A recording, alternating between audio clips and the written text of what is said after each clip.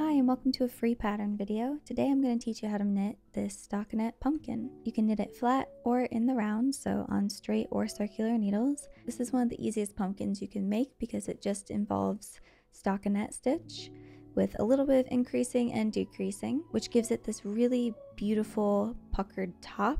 And I'll teach you how to knit an I-cord stem and how to attach it and seam and stuff this pumpkin. So I'm going to walk you through every step and make it really easy for you. So let's get on to the materials. You can use any yarn and needles that you want. I would recommend choosing a pair of needles that when you knit up your yarn, the knit stitches are not too loose, because if they're too loose, you'll be able to see the stuffing through your pumpkin. And you'll also need a yarn needle, a stitch marker if you're working in the round, and some stuffing. You don't have to follow a gauge for this pattern, but if you do, keep in mind that your gauge will stretch out a bit when you stuff your pumpkin. The sizing will just vary greatly depending on the yarn and needles you use and how much stuffing you put in the pumpkin. So we're gonna have to do a tiny bit of math, but don't worry, it's very easy. So if you don't want to work with a gauge swatch, it's totally okay. I just want to visualize it for you. So we're going to cast on a smaller amount of stitches than the width of our pumpkin, and we increase to the widest point of our pumpkin, and then after working plain, we're decreasing again to our cast on stitch count. So the body size of your pumpkin will be determined by the body stitch count after you work your beginning increases. So I'm about to walk you through a little bit of math if you want a specific size of a pumpkin. But if you don't care and you're just feeling a little bit spontaneous, if you're working flat, just cast on an even amount of stitches. I'd say at least 4 to 6 stitches at the bare minimum. And if you're working in the round, you'll need to cast on an odd number of stitches, but after you do your invisible join in the round, which I will show you, you'll lose 1 stitch in that and you'll end up with an even amount of stitches. So if you don't want to measure a gauge, just cast on a quick test amount and knit 1 row to see if you like the width it creates for your pumpkin. If you like that stitch count amount, just make sure to adjust it to be a multiple of 5 stitches, and then divide that stitch count by 2.5 to get your estimated cast on. If you're working in the round, that is your cast on, unless you're doing my invisible join in the round method, in which case you would need to add 1 stitch because you always decrease 1 stitch when you do that method. But if you're working flat, you can add 2 stitches. And if you happen to know your gauge, it's a 4-step process. So you want to pick a circumference size for your pumpkin at its widest point, take your stitch gauge per 1 inch, 2.5 centimeters, and multiply it by that circumference of your pumpkin to get your estimated stitch count for the pumpkin body. Now adjust your body stitch count to be a multiple of 5 stitches, and that will give you your actual body stitch count, abbreviated as A. For number 3, your cast on is your body stitch count A divided by 2.5, and that will give you your estimated cast on amount. So if you're working in the round, take answer 3A and add 1 stitch, because you'll be doing your invisible join in the round where you decrease 1 stitch. And if you're working flat, you need to add 2 selvage stitches to 3A. So take your answer from 3A, add 2 stitches, and that will give you your cast on amount for working flat.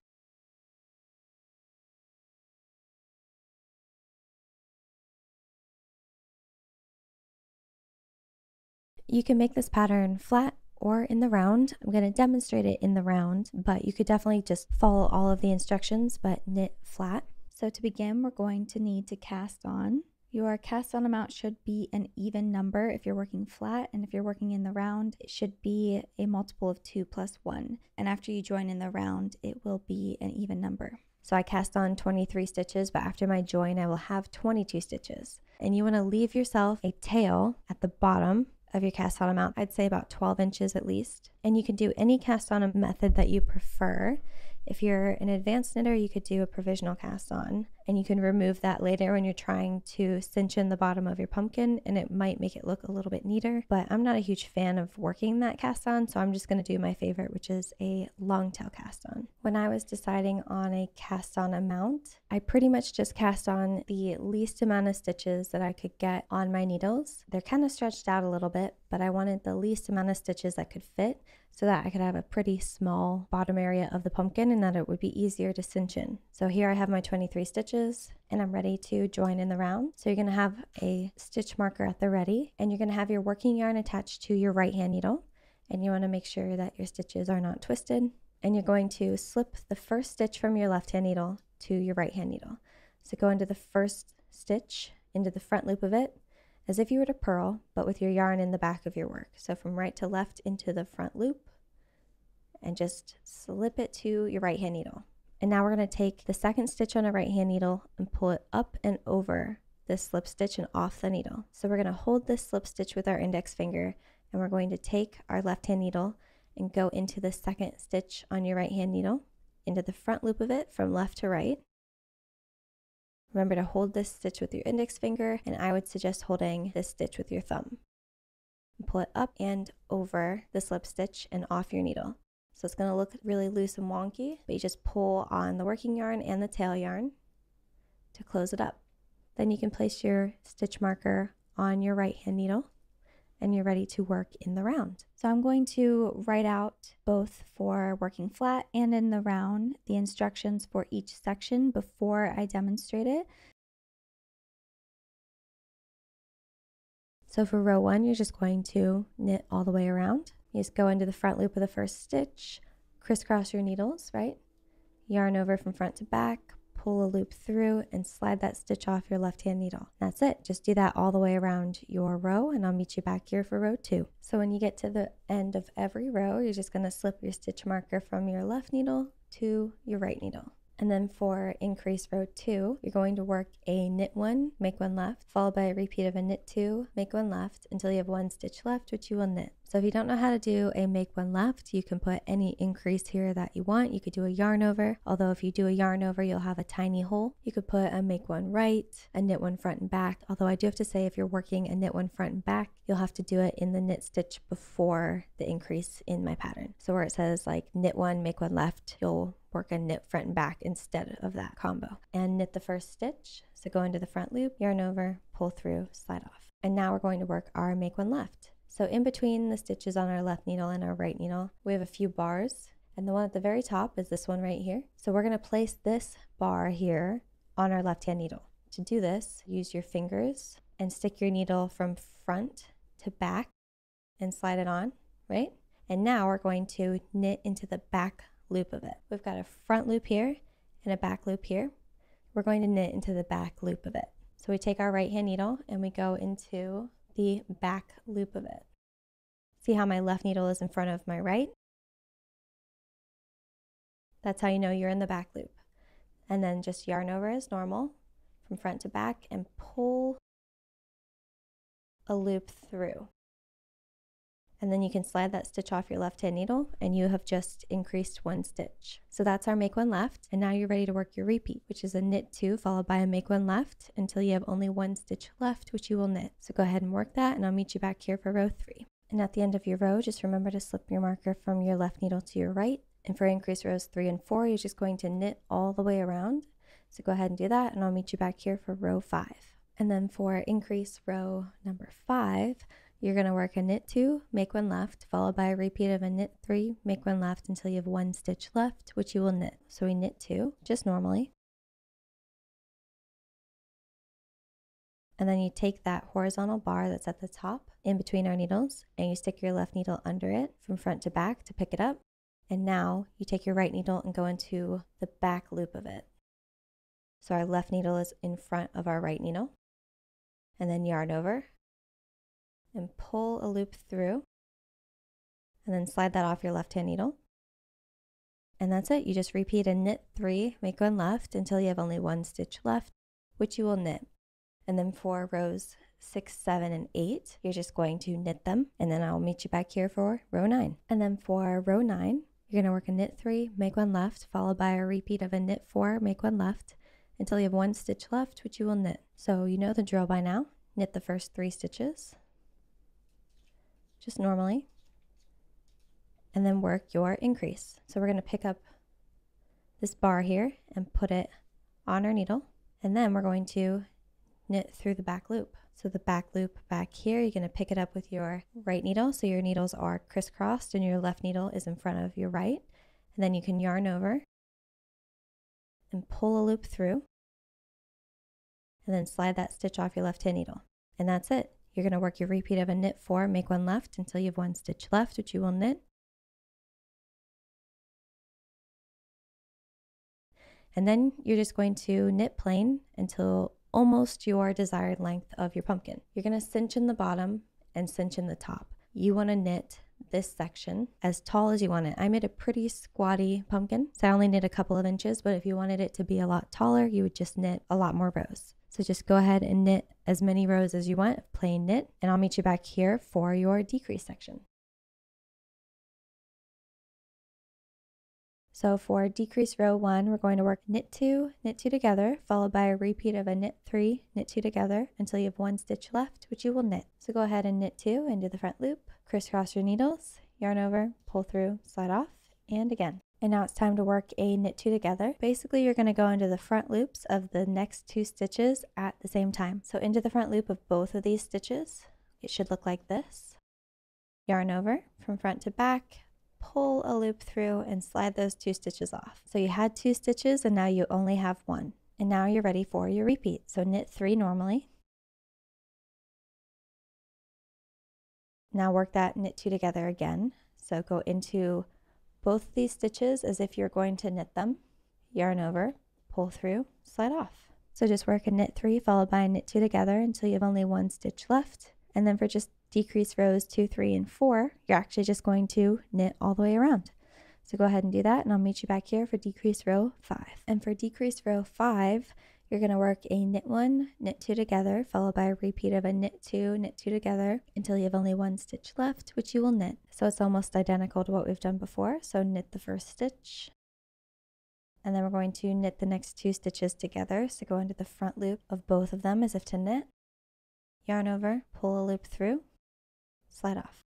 And then we're going to work our repeat, so knit 2, and then work a knit 2 together. So into the front loop, both stitches at the same time, yarn over, pull a loop through, slide off. And you just repeat that until you have only 1 stitch left, which you will knit. And then for decrease rows 6 and 7, you're just going to knit around. So go ahead and do that, and I will meet you back here for row 8. And for decrease row 8, you're going to work a knit 2 together, followed by a repeat of a knit 1, knit 2 together until you have only 1 stitch left, which you will knit. So we pretty much know the drill by now. So to work a knit 2 together, we go into the front loop of 2 stitches at the same time. Okay, it should look like that. Yarn over, pull a loop through, slide both those off. And now we're going to work our repeat. So a knit 1, followed by a knit 2 together. So again, into the front loops of both of those stitches at the same time. Yarn over, pull through, slide off. And that's it. Just work your repeat all the way around until you have 1 stitch left, and go ahead and knit it, and I'll meet you back here at the end. So once you get done with your row, you can remove your stitch marker because you don't need it anymore. And now we're going to cinch up the top of our pumpkin. So go ahead and cut your yarn, leaving a long enough tail. Thread your tail through a yarn needle. And now we're going to take our yarn and we're going to go through each stitch on our left hand needle and thread our tail yarn through it. So as if we were going to purl, go into the front loop of the first stitch from right to left, only picking up the front loop. You can do multiple at a time, slide them off your needle, pull your yarn through. You don't have to pull tightly yet, and just keep doing that. So into the front loop from right to left, you can do multiple at the same time, slide them off your needle and pull the yarn through. And just do that all the way around the top of your pumpkin. So it should look like this. And now we're going to close it. So go ahead and pull on that piece of yarn. Now you want to pull pretty tight. You don't want to snap your yarn or anything. Pull tight enough that you close the top. So once there's no more gap in the middle here, or as much as you can prevent that, you're going to take your yarn needle and thread it through the middle. Okay, and then go on the inside. You can go ahead and pull that tail yarn through. Now you can turn it inside out. I'm just going to go around this circle, and I'm just going to thread my yarn back through it a few more times just to make sure that it's really closed and secure. So I'm going to go out through a couple of these stitches that are, a row or two out, and then back through a couple of those final stitches. Then go out to a couple stitches, a row or two out, pull the yarn through.